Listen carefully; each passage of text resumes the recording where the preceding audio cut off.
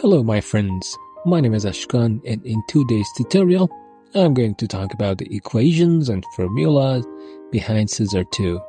We usually use this amazing software without knowing even the basic equations behind it. In this video, I'm going to reveal a tiny part of them which are related to stress calculations based on ASME B31.3. Following to our previous video on Scissor 2 load cases, you now are aware of different load types that we usually struggle with during stress analysis. For a quick review, the main three different load categories are primary, secondary, and occasional loads. The first group is related to the sustained loads, the second group is for displacement-driven loads, and the third one is analyzing the occasional loads on our system. For more information, you can click on the video with the link above and watch it. Now please pause the video, review the load types here, and get ready for the equations. While pausing the video, please like and subscribe the channel. As I told you, this video shows you the equations of ASME B31.3 and their connections to stress analysis by Scissor. First, let's get familiar with the main definitions we need to know. We all know the yield and ultimate strength of materials in stress-strain diagrams. The yield point is the transition point that a material behavior is changed against force and in general stress. When the stress-strain combination increases in a material, its elastic reaction to the force is changed to plastic reaction. The transition stress point is called yield strength or YS and is defined for a large group of materials in ASME B31.3 table A1. When the stress is increased to higher quantities, the ultimate tensile strength or UTS or SU point is reached. This point is the moment when the material starts to fail and after some moments the failure happens. The next two items are allowable cold or SC and allowable hot or SH stresses, which are also shown in the table A1 of ASME B31.3 and are one of the main parts of this tutorial. SL is the computed stress due to sustained loads, SA is allowable displacement stress range, and SE is the computed displacement stress range. Don't worry, I will explain all of them to you. First, let's get deep into the first four items, which are yield and ultimate strength, allowable cold, and hot stresses. To do this, we need table A1 of ASME B31.3. As can be seen here, ASTM 106 grade A is highlighted by red color here, in addition to units number of the material and its P number, which is used for knowing its volume specifications. Some other data are also here. Let's review them one by one. The first column after the notes is the minimum temperature. But minimum temperature of what? This column tells us the minimum temperature that a material can be used in a surface without doing impact test. As all the material scientists know, by reducing the temperature of metallic materials, their brittleness is most of the time increased. To prevent basic ruptures in piping systems, we need to be sure that our material can maintain its toughness features during the operation. So this column tells us that you can use your material within this range without doing any further tests. Be sure that no sudden ruptures happen in your piping system. You may ask, what is the maximum temperature of this range? This item can be also found in table A1 for each material. By scrolling down the table A1, you can find the highest temperature that each material can be used, which can be up to 1500 degrees Fahrenheit in some cases. Obviously, when the temperature is raised, the allowable hot stress is reduced. The next two columns are telling us the exact quantities of yield strength in green box and UTS in yellow box in KSI that you are now familiar with them. The next columns are related to allowable stress of materials. These are the limits that we use too much in our analysis. The blue column is our allowable cold stress, which is applicable when the service temperature is between the previously mentioned minimum temperature as the lower side of the range and 100 degrees Fahrenheit as the upper limit. This is called allowable cold stress. When the temperature goes beyond 100 Fahrenheit, we enter into the allowable hot stress range, which is highlighted with the orange box. For each 100 degrees Fahrenheit, the code is defining a new allowable hot stress. When defining the 9 temperature cases in the software, the sensor itself finds the allowable cold or hot stresses from these tables and compares them with the calculated stress in our system. Your second question is probably raised here, and it can be on the method of calculating the imposed stress in a system. How the software quantifies the value of our system's stress. This is the key point of this video. So, I want to answer this important question. But before that, if you think this video is useful for you and your friends, please tap the like button and share the video. Remember the loads that I told you at the beginning of this video. They were sustained loads, secondary or displacement-driven loads, and occasional loads. ASME B31.3 defines a formula for the calculation of stresses which are because of sustained loads in a system. This formula is SL and can be found in section 320.2 of ASME code. But what is the allowable range for SL? Think for some seconds.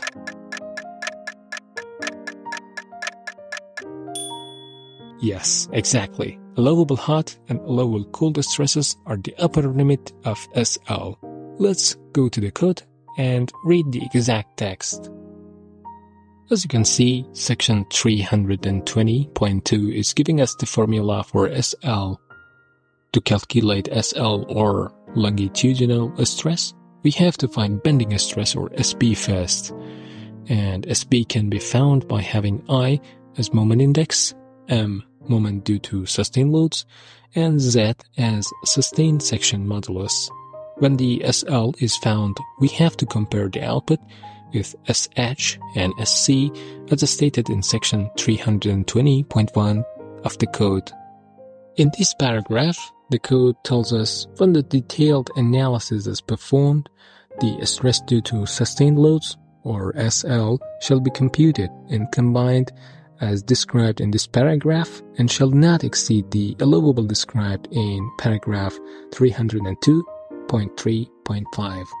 In other words, it says go back to section 302.3.5 of the code, which is here, and it brightens us in all the concerns the designer might have.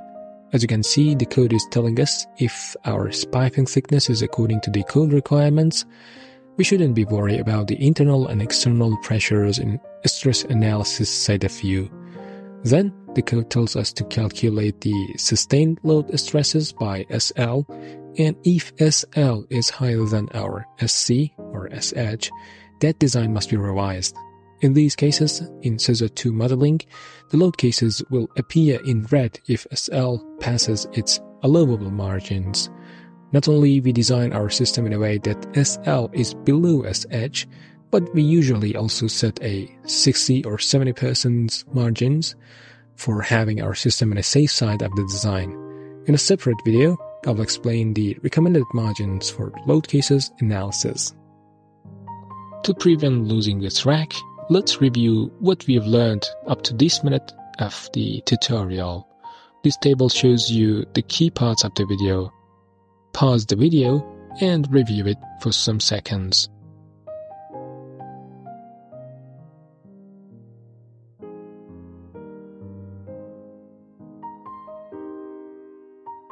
As the next part, we now want to calculate the displacement load stresses or the stresses which are applied to our system due to displacement of our system.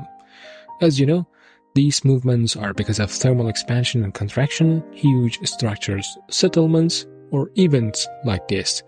So, first, we need to know the amount of stress which is generated due to displacement. For this purpose, section 319.4.4 of the code introduces us a factor SE. This formula combines SA as axial stress range, SB as bending stress range, and ST as torsional stress range, and gives us the displacement stress in our system. We need to maintain this factor below SA, which is the allowable displacement stress range and is defined in section 302.3.5. Let's go back to section 302.3.5 to see what is the allowable displacement stress range. As you can see, we have two margins for this purpose, 1A and 1B. The second equation, or 1B, has greater amount than 1A, as is said by the code. Let's read the exact explanations of this paragraph to make it clear. When SH is greater than SL, the difference between them, which is a positive value, may be added to the term 1/4 of SH. This clearly means that 1B equation is greater than 1A, and as a result, we will have a higher margin for our displacement stresses. We even have a corresponding section, scissor 2, for these equations. Go to the input design section, click on special execution parameters, and click on liberal stress allowable. In this case, by turning on this option, the software will set equation 1B for its allowable range, and this means higher displacements are accepted in our system. So, we are now in the next station for reviewing what we have learned up to here. Briefly, SE, or computed displacement stress range, must be below SA, either in form of 1A or 1B. In this condition, the load cases would be in black color, which means our system is in a good shape. Now let's go to the final step, which is the limit for occasional load stresses. As stated in section 302.3.6 of ASME B31.3, we need to analyze the occasional loads during operation and not the test. You see the orange section in which the code is expressing that there is no need to consider the occasional loads such as wind or earthquake during test. Now, when calculating the occasional loads, the sum of the stresses due to sightseeing loads, such as pressure and weight, and of the stresses produced by occasional loads, such as wind or earthquake, may be as much as 1.33 times the basic allowable stress provided in table A1 at the metal temperature for the occasional condition being considered. So, the sum of sustained loads and occasional loads stresses has an upper margin, which is 1.33 times the basic allowable stress.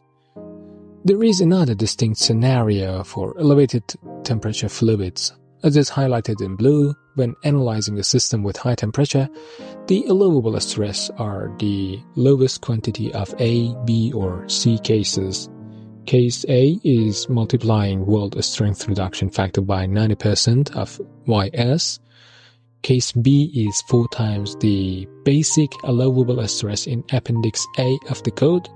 And Case C, which is for occasional loads that extend over 10 hours during the whole design life of the system, says that the stresses must be below 20% of creep usage factor. Each of these cases are an ocean and cannot be covered during this video, so please go and read them if you are interested in them. Before going to the summary slide, have in your mind that if you are using a casting material, you have to multiply all the calculated allowable stresses by EC, which is the casting quality factor. Now let's sum up. We calculate the occasional loads by using SL formula and compare it generally with the 1.33 times of the basic allowable stress of the software. High temperature services have a different story which shall be followed based on the explanations I mentioned. You can also open the help of the software and set US code stresses. In this page, all of the design codes formulations are presented and the allowable margins are defined. By having in mind your design code, such as B31.3 or B31.4, you can find the computed stresses and their allowable margins. For example, in this page, you can see the reason why I told you in one of my videos that there isn't any limit for operation stresses in software. As you can see in yellow box, no limit is defined for the operation. So the software tells us that operation stress limit is not applicable. In addition, you can see the exact computing and allowable formula for equational and sustained load cases in the red box. Be sure that by reading the help of the software, you will better understand the logic behind the design, and this will help you to be an outstanding stress analyzer. I know you are now faced with a considerable amount of information. Don't worry, just read the code, surf through the internet. This knowledge will be obtained gradually. Thank you for watching the video. Don't forget to like, comment, and subscribe to the channel. I would be happy to see your comments in my page. Thank you everyone, and bye-bye.